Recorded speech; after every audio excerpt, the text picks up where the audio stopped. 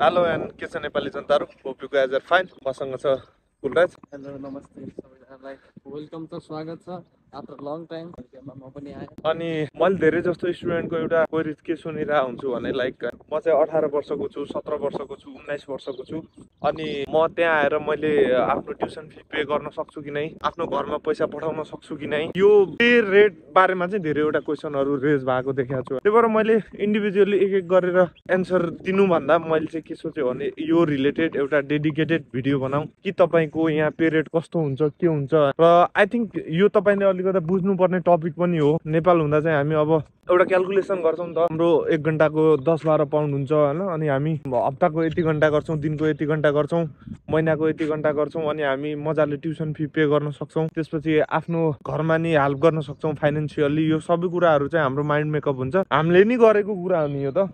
हैन आउनुभन्दा अगाडि हामीले नि हैन यति कमाइन्छ यस्तो यस्तो गरिन्छ आइफोन किनिन्छ यो सबै गरेको कुराहरु हो नेपालमा जुन क्याल्कुलेसन गरिन्छ त्यो क्याल्कुलेसन चाहिँ यहाँ आएर एउटा पनि मिटअप हुँदैन त्यही भएर कुनै पनि कन्ट्री लाइक युके मात्र होइन कि अरु युएसए अस्ट्रेलिया क्यानाडा जुन कन्ट्री पनि जान सोच्दै हुनुहुन्छ भने तपाईले त्यो क्याल्कुलेसन नगरेकै राम्रो हैन किनकि त्यो तपाईको मिटअप नै हुँदैन so back to the topic हैन आजको टपिकमा के कुरा कभर गर्न खोजिरहेको छु भने तपाईको मिनिमम पे रेट चाहिँ कति हुन सक्छ तपाईको पे रेट चाहिँ कुन हिसाबले चेन्ज हुन्छ एजमा डिपेन्ड हुन्छ वा काममा डिपेन्ड हुन्छ यो सबै कुरा चाहिँ आजको भिडियोमा कभर गर्ने ट्राई गरिरहेको छु र यदि तपाई युके आउने सोच्दै हुनुहुन्छ भने this video is for you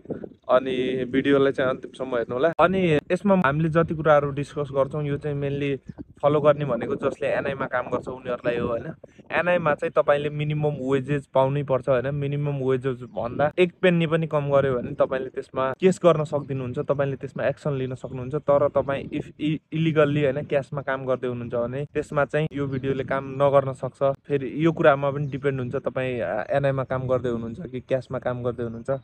मसँग यहाँ कुलराज छ हैन 6 पाउन्डबाट सुरु गरेको मान्छे अहिले 12 पाउन्डमा कमाइरहेछ प्लस उले क्याशमा गर्दा चाहिँ ठ्याक्क त्यसको आधा फेरि स्टिल त्यही 6 पाउन्डमा गरिरहेछ उलाई यो कुराको चाहिँ अब डिफरेन्ट हुन्छ नि त त्यही भएर यो सबै कुरा चाहिँ एनआई मा जसले काम गर्दै हुनुहुन्छ उहाँहरुको लागि स्पेशली हैन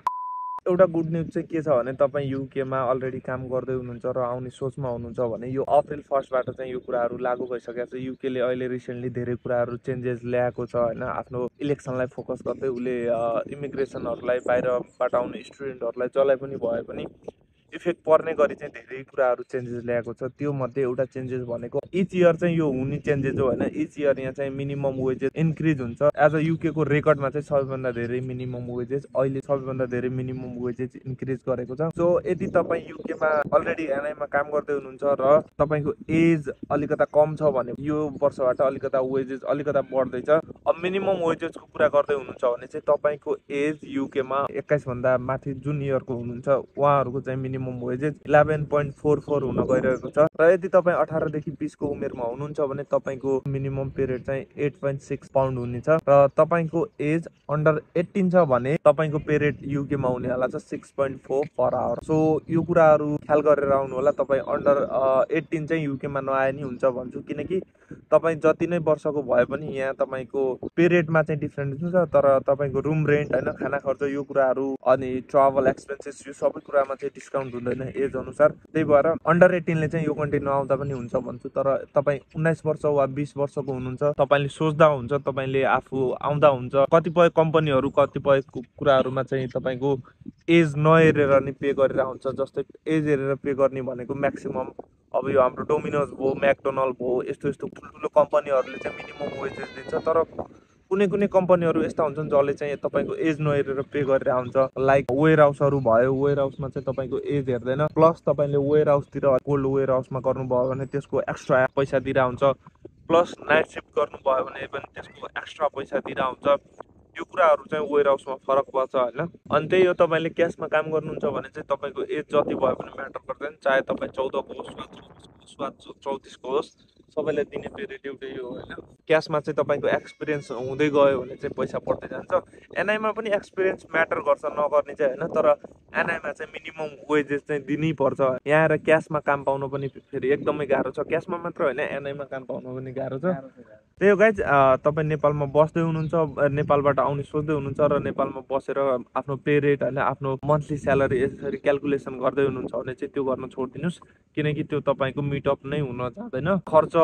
चाहिँ सोचेको भन्दा चाहिँ धेरै नै हुन्छ होइन। हामीले पनि सोचेर आएको थियौँ खर्च एकदमै मिनिमम गर्छु, मिनिमम भन्दा पनि आफ्नो एउटा लिमिटेड भन्दा माथि चाहिँ पुस भइरहेको हुन्छ इच मन्थ होइन। सो यहाँ आएर तपाईँले धेरै कुराहरू चाहिँ सिक्नुपर्ने हुन्छ। तपाईँको एक्सपेक्टेसन र रियालिटी कुनै पनि हालतमा मिटअप हुँदैन।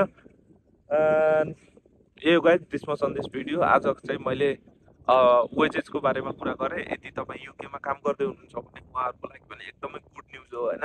यो अप्रिलबाट चाहिँ तपाईँको वेजेस बढ्यो, कङ्ग्रेचुलेसन फर द्याट। अनि तपाईँ कोही नयाँ स्टुडेन्ट आउने सोच्दै हुनुहुन्छ भने पनि उहाँहरूको लागि चाहिँ मिनिमम वेजेस कति हुन्छ भन्ने क्युरियोसिटी हुन्छ मनमा, त्यो कुराहरू चाहिँ मैले एक्सप्लेन गरिदिएको। This much on this video guys. यदि तपाईँलाई यो भिडियो हेल्पफुल लाग्यो भने मेरो च्यानललाई सब्सक्राइब गर्नुहोला र भिडियोलाई लाइक गर्नुहोला र सब्सक्राइब गरिसकेपछि साइडमा रहेको बेल आइकनलाई दबाउन नबिर्सिनु होला, ताकि यस्तै इन्फर्मेटिभ भिडियो आगामी दिनमा तपाईँहरूमा आओस्। तपाईँ के कुरामा बुझ्न चाहनुहुन्छ, मैले चाहिँ के कुरा कभर गरिदियो हुन्थ्यो, यो कुरा एक्सप्लेन गरिदियो हुन्थ्यो सोच्नुहुन्छ भने चाहिँ तपाईँले मजाले कमेन्ट बक्समा कमेन्ट गर्न सक्नुहुन्छ। र तपाईँलाई केही कुरा कमेन्ट बक्समा सोध्न अप्ठ्यारो लाग्छ, पर्सनल्ली सोध्न मन छ भने पनि मैले मेरो इन्स्टाग्रामको लिङ्क चाहिँ डिस्क्रिप्सनमा राखिदिएको छु, तपाईँले त्यहाँबाट मलाई मेसेज गर्न सक्नुहुन्छ। This much on this video guys. आगामी दिनमा फेरि म नयाँ भिडियो कभर गर्ने ट्राई गर्नेछु। Thank you so much. शुभ दिन, शुभ रहोस्। जय सम्प।